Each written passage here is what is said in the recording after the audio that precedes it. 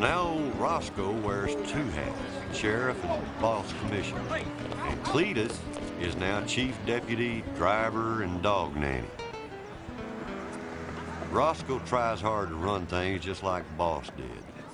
Crooked. Ladies and gentlemen, today our honored guest is a famous developer. Now, she doesn't need any introduction, so I'm going to introduce her. Ms. Mama Joe Max. Roscoe and Mama Max are tangled together thick as kudzu.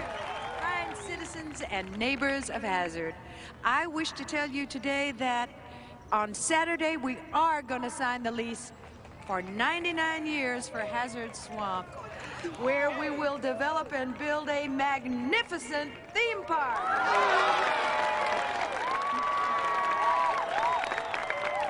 Even though our good neighbor, Mr. Jesse Duke, has denied us access across his land. We are going to have that theme park even if we have to build a causeway over the swamp. However, that would mean at least a 3-year delay. Now, let's just get on with the celebration. Roscoe? Now, boss, no, not yet, you love nut. Now, I have had a wonderful idea. I was just thinking, what if we had an overland moonshine race like we used to have with the famous General Lee of the Dukes? You know, and I have convinced Miss Mama Joe Max to sponsor a vehicle to race against with a $1,000 prize.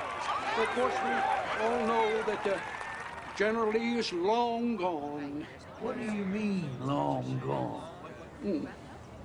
General Lee's family, and he's been stored over in Cooter's garage. Oh, isn't that wonderful?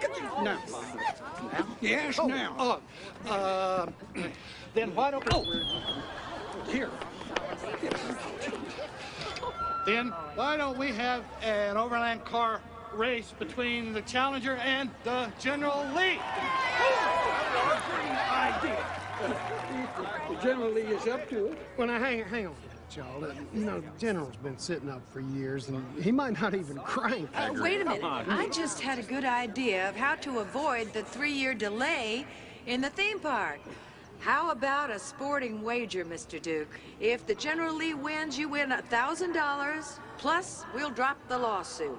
But if the challenge car wins, you give us access across your land, and there will be immediate jobs for everybody. Lady, hang on, Bo. You got yourself a bet. Set up.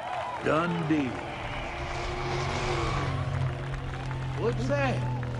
Our challenge car.